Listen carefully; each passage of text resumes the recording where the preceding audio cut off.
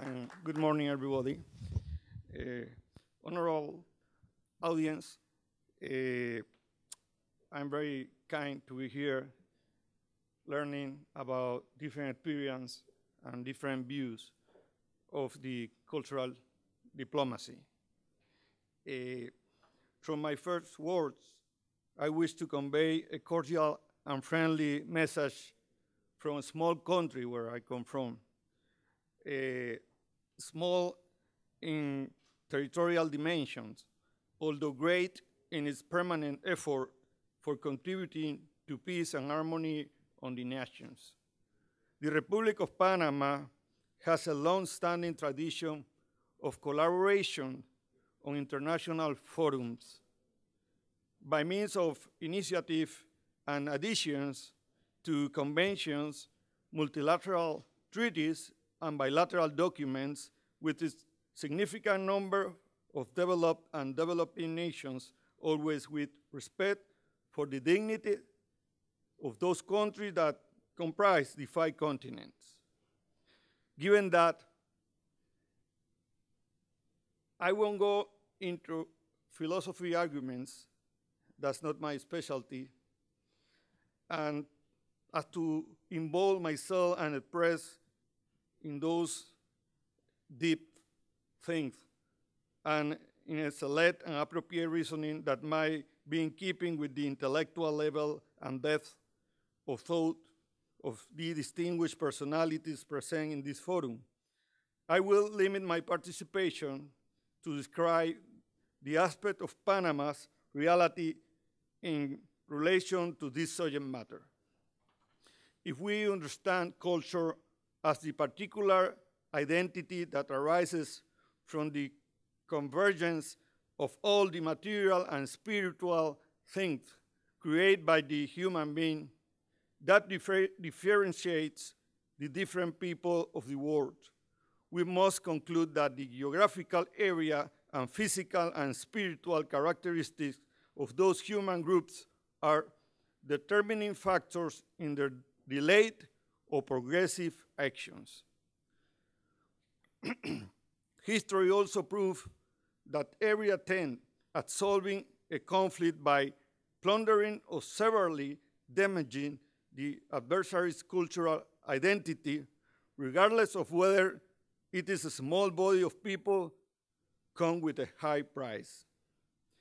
If in this venue we can generate a cultural diplomacy-based work, study and actions metric differentiated from the state, although not necessarily set up against it, we can hope that the gathering of civilization may substitute the clash, and that in any case we may pay a lower price than that paid for arriving at where we are now. A privileged work, study and action niches is now available, which will exceptionally support and complement state diplomacy in the cultural sphere, especially in times of crisis, but which should endeavor to develop an autonomous and alternative space of empowered cultural diplomacy so that all, without compulsion, without prejudice, and without fear, may undertake that marvelous exercise of tolerance vis-a-vis diversity. Our history has been writing with wisdom, patience, and love for others and for ourselves by clearing the path in the land that saw us come to life so that all may cross over and all may communicate. The Universal Declaration of Human Rights, signed on December 10, 1948, arose as a result of a sorrowful experience of international conflicts. The Panamanian researcher and analyst Robert Montañez, in an interesting document entitled "The Balance of the Past 65 Years of Enforcement of the Universal Declaration of Human Rights," published in the newspaper La Prensa on December 9, 1213, says as follows: In this process of preparation of the humanitarian doctrine, Panama made its contribution as reported in the records of the Ministry of Foreign Relations. An historical event dated April 1945 is highlighted therein, namely when the UN General Assembly gathered in San Francisco, received Panama's draft, which was prepared by Dr. Ricardo J. Alfaro. It was a document consisting of 18 brief articles, drafted with juridical clarity and accuracy, providing for the essential rights for which humanity and struggled for 7 centuries. This initiative by Dr. Alfaro emphasized respect for freedom of religion, opinion, speech, gathering, association, release from unfair interference, impartial justice, prohibition of arbitrary detentions, retroactivity of the law, right of property, education, labor, working conditions, etc.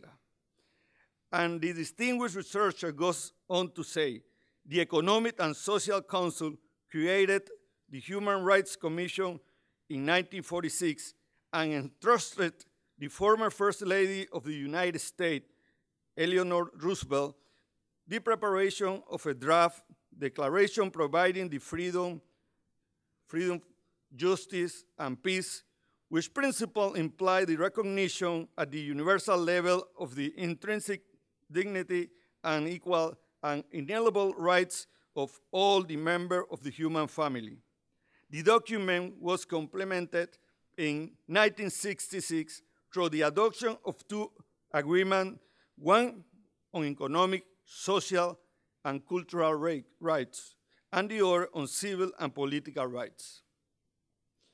All of our nation's history has been and will continue to be focused on the geographical characteristics of the isthmus and the geopolitical and commercial importance which all nations have and continue to attribute to its function as a site of transit. We are a crossing point, and above all, we Panamanians have made it a meeting point. Day in and day out, in my country, people of multiple cultural identities express their fervent prayers in very different languages to different deities. Throughout the hours of every day, the ports of the most varied cultures of the world communicate and interact with each other by means of the Panamanian Isthmus. In Panama, hundreds of thousands of persons belonging to the most varied cultures do not interact, but rather peacefully coexist. Our culture, our personality, the characteristics of our economy, as well as the level of the freedom and independence within which we have developed as a nation and political entity, are related in a complex and dialectical manner to that geographical accident and the cultural identity we have developed around it. Its influence is powerful and of a double nature.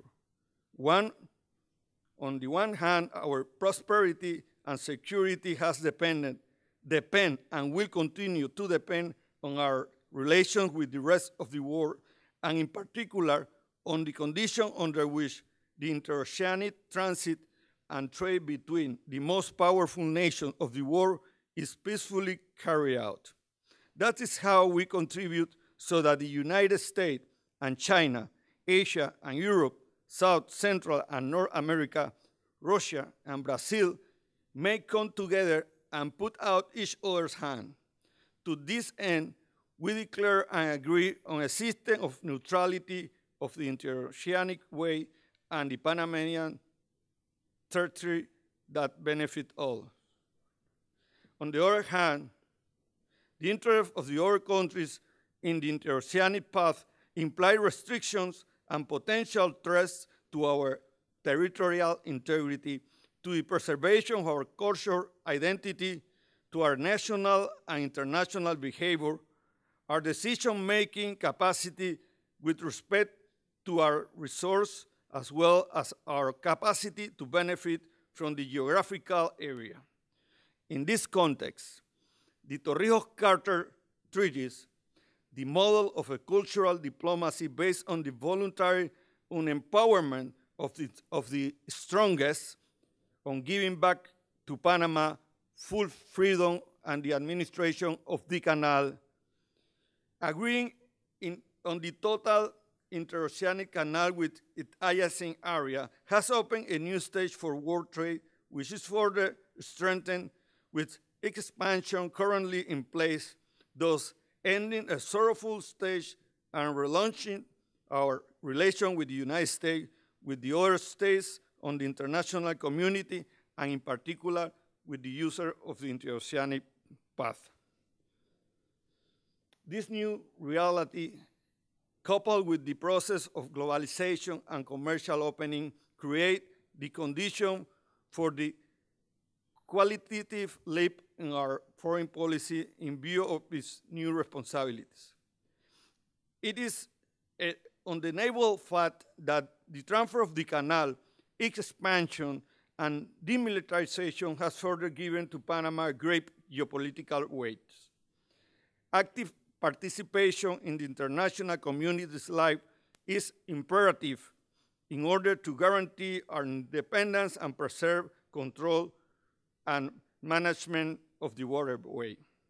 Therefore, in accepting your invitation, we would like to say that we are interested in attesting to the fact that an empowered culture diplomacy might make a difference between the solution that resorts to violence and the one based on understanding and recognition of the rights of individuals as bearers of a specific cultural identity.